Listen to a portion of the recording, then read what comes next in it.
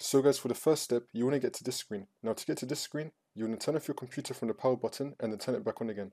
Once you turn it back on again, you're going to see the Windows Zone screen.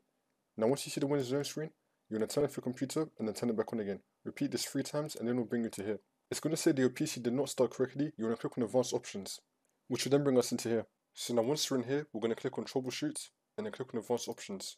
Now for the first method, you want to click on Start to Repair. It's going to diagnose your PC, see if this fixes your problem. If that did not fix your problem, you want to click on Advanced Options and then click on Troubleshoot, Advanced Options again, and now you want to click on Uninstall Updates. You can try both of these, so you can try and install the latest quality update, see if that works. If not, you want to uninstall the latest feature update, see if that works for you. If that does not work, then we're going to go back, and now you want to click on System Restore.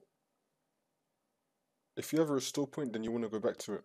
So in my case, I've got a restore point on my system, so I'm going to click on Next, and I'm going to select my restore point, and then click on Next again, and then click on Finish, which will then take you back to the previous restore point, and this should definitely fix your problem. But if you don't have a system restore point, that's fine. We're going to go to the next method, so we're going to close this out. Then you want to click on Troubleshoot, Advanced Options, and then Command Prompt. And now once we're on here, we're going to type in C:, click on Enter.